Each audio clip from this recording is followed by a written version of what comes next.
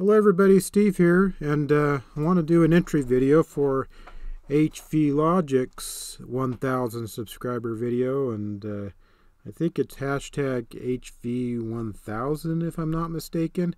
But anyway, so he asked us to pick a lock with one hand. I mean, we can put the lock in a vise, but you know, we got to tension and pick the lock with one hand. And looking around, I decided to try something a little different. Let's try to do this one-handed. Yes, that's right. Yeah, I did just finish the intro video for Jack Fox, and I still had this, and I'm like, let's try this out. So this is a Chubb Cruiser with 5 levers in it, and let's try to pick this with one hand. So I'm just having my other hand here just to hold the lock into place is all. So I'll be oh, maybe I should hold it up like this so we can see.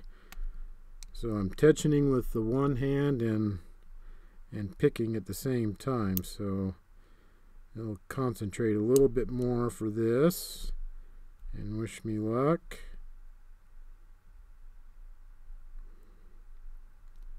Let's see, I'm not sure. I don't think I have it right there. So let's reset, try it again. A little tricky with these Chubb Cruisers because they have false gates in them, but this one I've picked it enough where I kind of know how it's supposed to pick.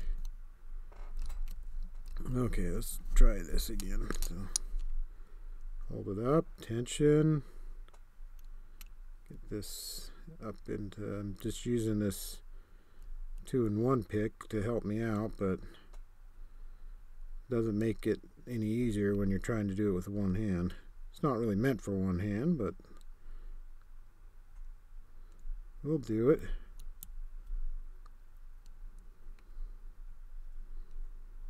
Maybe. Oh yeah, it's there. It is opened. So there we go. Chubb Cruiser picked one-handed, you know, using tensioner. One-handed with this 2-in-1 pick from RW Sports. But anyway, so there we go. This is my entry video into HVLogic. Oh, I guess we can, since this is a lock that I've taken apart before, and so I've milled out the rivet heads and drilled and tapped some screws in here. I can take this sucker apart.